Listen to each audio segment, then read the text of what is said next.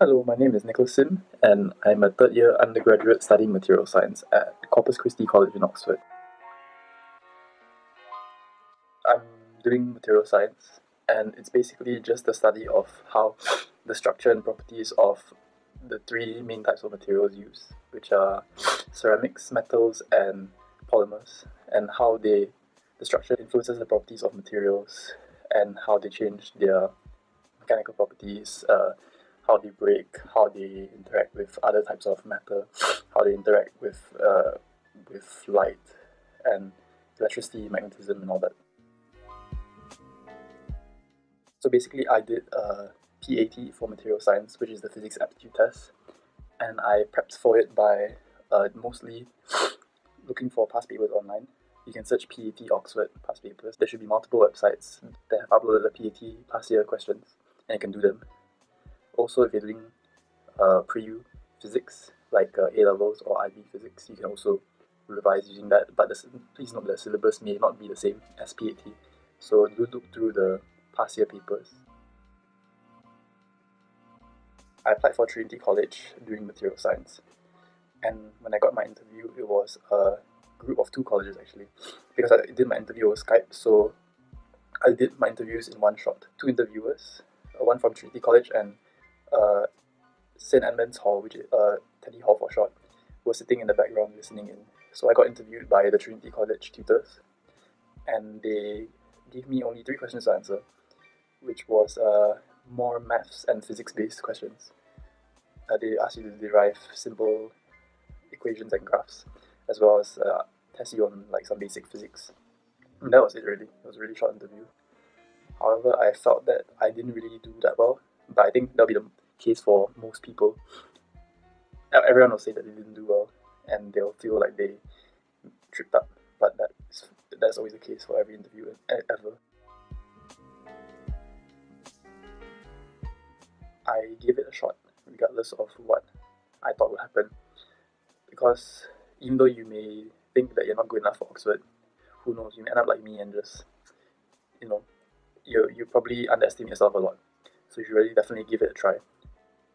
And applying for Oxford doesn't mean you wasted space. It just gives you more of an opportunity to just take that leap of faith and apply to Oxbridge.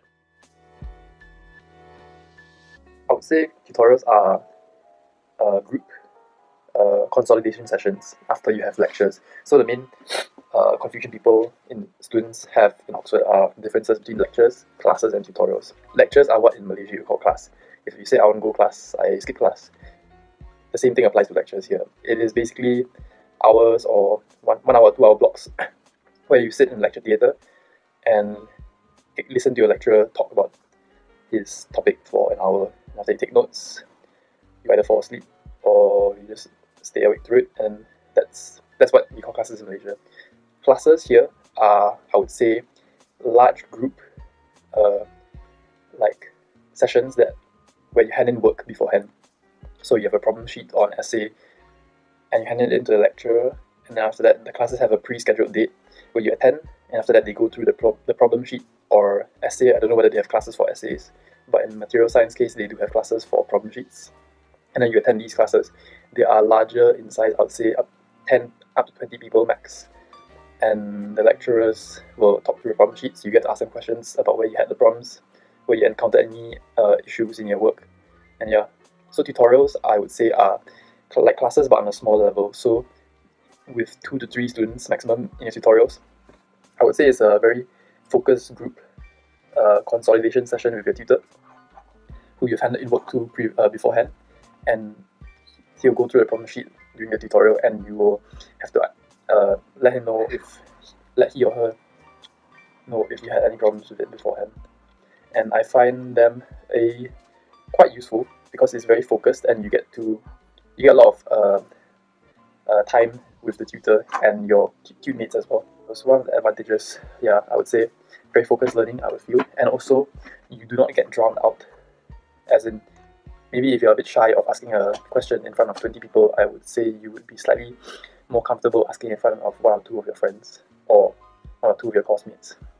And I feel that learning in a very focused environment is more beneficial for me, but obviously may vary for some other people. Disadvantages: if you get called out and you don't know what you're talking about, you'll sound very foolish, and it's very easy to get called out because there's only 1 out of 3 instead of 1 out of 20. A lot of people think that Oxford students are like some kind of robots that study all day 24/7 and don't go out and don't leave their room and don't do anything else apart from study. That's the stereotype I have heard before, or some people may have heard, but it's actually quite far from the truth. You don't get in Oxford for being an purely academic student that only knows how to study and regurgitate notes and textbooks. You have to have good time management and be able to balance between studying, your own personal time, social life as well. I personally find it quite manageable, although it was slightly difficult at the start because you're more independent here at university. You don't have anyone to tell you what to do. So it's difficult at first for people who are not usually like that. But work-life balance is generally quite manageable. Everyone has to do it at some point, so you will be forced to learn how to do it. So I'm involved in, obviously, the Malaysian Society, OUMC. I do attend events, celebration events, Chinese New Year, Deepavali celebrations, welcome back teas as well. I am also involved in the Oxford University Ultimate Club, or OUUC, or OUL for short. That is basically Frisbee. So I play Frisbee for the university, and that's what I do in my free time. The Malaysian Society in Oxford is a bit small due to the small number of Malaysians who do apply here and do get accepted. But I feel like it's still very tight-knit. I feel like pretty much everyone knows everyone in their year or year above and below, which is great. There are so many dumb traditions that still exist, but I find it quite funny. So for exams, you will need to wear something called a subfask, which is I can only describe it as a very ugly costume that you need to wear to exams. You need to wear it over your coat, so it involves a mortarboard, and you need to wear a gown. Not a full-on dress, but it's something like that drapes over your shoulders into the exams, and you cannot take exams without and not wear them. You must wear them during exams. There's also punting, where you push a boat along the river with a stick that pushes off the river bed, and is the most inefficient method of water travel probably invented by man. There's also trashing. Trashing is what happens when at the end of the exams for that year, let's say first or third, your final year exams, your friends will gather up outside the exam schools, which is where you take your exams, and throw confetti, whipped cream, maybe pour like some champagne on you or something like that. It's a common way of like celebrating the end of your final year exams or first year exams, and people top it off by jumping the river with all that trash on them. So when you are first year, you get put in a college family. So you have college father and mom who may not. You may even have a college mom and mom, or college dad and dad. It's 2020. Keep up with the times. Yeah, they are basically seniors 1 year above you who are responsible or like keeping in touch with you, making sure that you are settling into your life at the college. And you may even have a college sibling if you're lucky, which is basically someone in the same year as you who may not be the same course as you, but you are in their college family.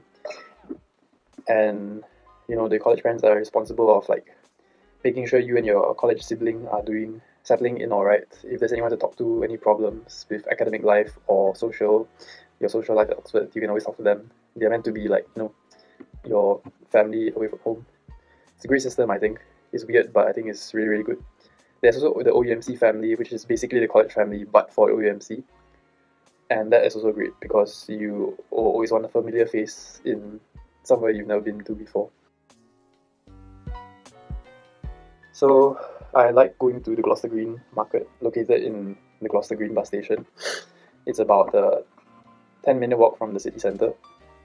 There are a lot of food stalls here and there, and like the variety is good. There's always like good variety of Asian, European, American, South American food there, and the price is average to above average, but the food is very good. I think there's only one Malaysian restaurant in Oxford, and that's called Zeng's. It is up in Jericho, about 15 minutes north of the city centre, but the food is pretty good, pretty on point, but price is a bit high. OUMC usually has tradition of organising the Chinese New Year dinners at Zeng's for a subsidized price for OUMC members, so do check it out. It's really great.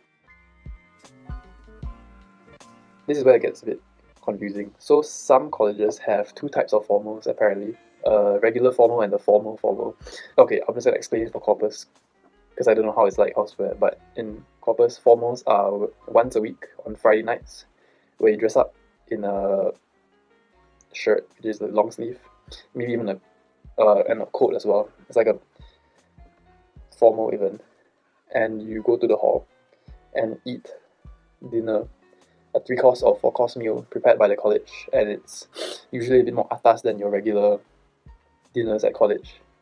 The prices can range from £8 to £13, maybe even £20 for a really, really good formal. Prices and timings and the frequency may vary between colleges, but yeah, they are very, I would say the freshest formal is always the best because they want to put on a good impression, and after that, just don't care anymore. So it's always a great first experience. Freshest formals are when you have formals in your first year cohort with your tutors and your course mates, and you get to just meet everyone, and it's really, really great. You get like a pre-drinks as well with your tutors. You talk to them, and you meet basically everyone for the first time.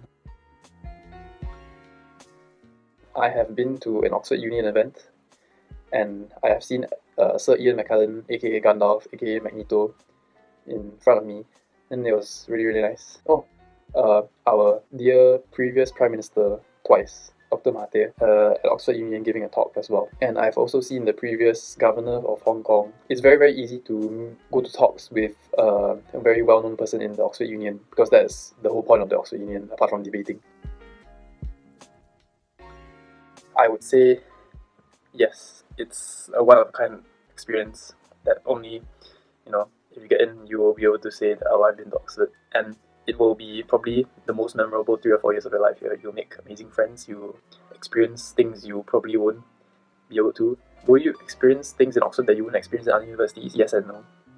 Like, other universities may not have that amazing architecture, but you may also not have that campus lifestyle in Oxford as well, so it's a trade-off. So really do your research into how Oxford is like.